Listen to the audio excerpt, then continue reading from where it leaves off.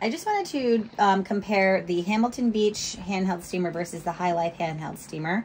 A few things here. This actually is fully lit, but it will be flashing until the water is fully heated. So this one has a separate mechanism where you just actually flip a switch on and then it'll heat. They both heat very quickly, and they both allow you 15 minutes of continuous steam time.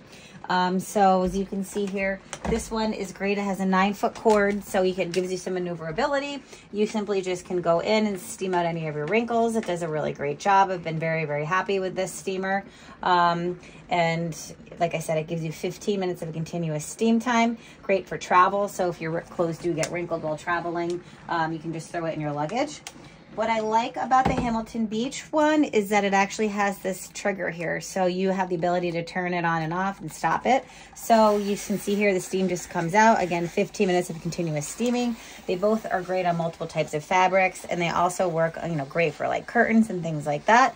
And the nice feature about this one is the cord actually twists, giving you a little bit more leverage, and then this water chamber pops off so you can refill it. So a few differences there. I would say they're both really great. I do like that the Hamilton Beach one has this little trigger on it, so you can stop the steam if you need to take a break, whereas the other one you just turn off. So both great options, both great to travel with, and both do a really good job getting wrinkles out of my garments.